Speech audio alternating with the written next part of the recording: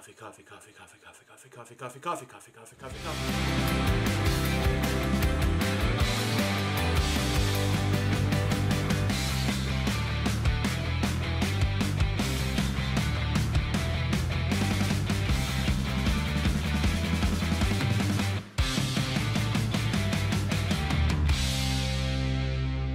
What's up, everybody?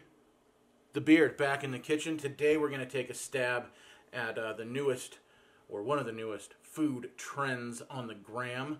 We're going to make some Dalgona coffee. You really only need a few simple ingredients to make this happen at home. You just need some instant coffee, some plain white sugar, some hot water, and some milk. The milk can be hot, the milk can be cold, it's up to you. I'm going to take a few extra liberties, as I like to do, and show you also how to make this into a Frappuccino that you can make at home, and it is remarkably similar to what you're going to pick up at Starbucks or your local coffee shop. So, again, prep is super easy. You take equal parts instant coffee, white sugar, and hot water.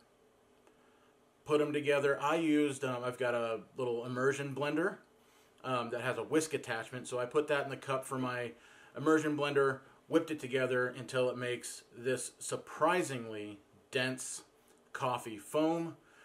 Then I add the milk, some crushed ice, change it to the blender attachment for the blender, for the blender, for the blender, for the blender.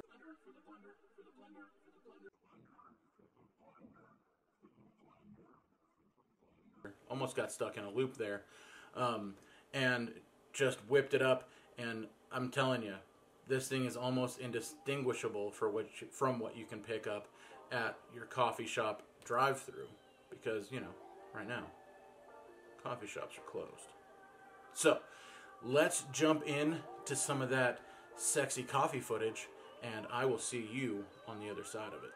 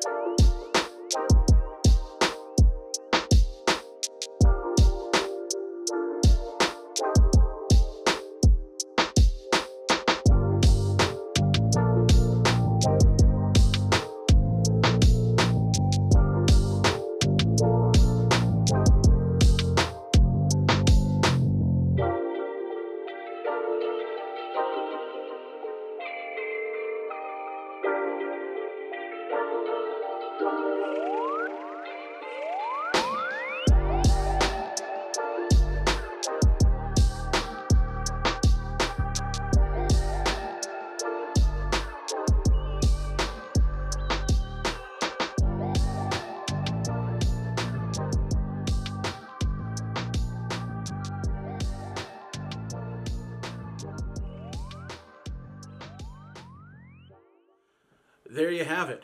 I'm a little jacked right now. I've been testing different variations of this recipe all morning, so I've probably had more than your recommended daily dose of caffeine, but it's pretty and it's tasty.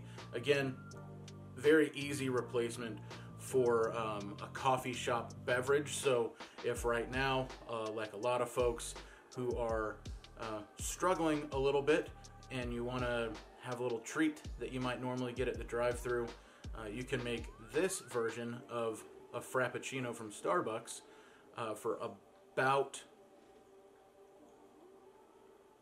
12 cents worth of ingredients. Not too shabby. You don't need the whipped cream. I just thought it was fun. So yeah, about 12 cents you can make your own Frappuccino. Such a good deal, and it's tasty. You'll love it.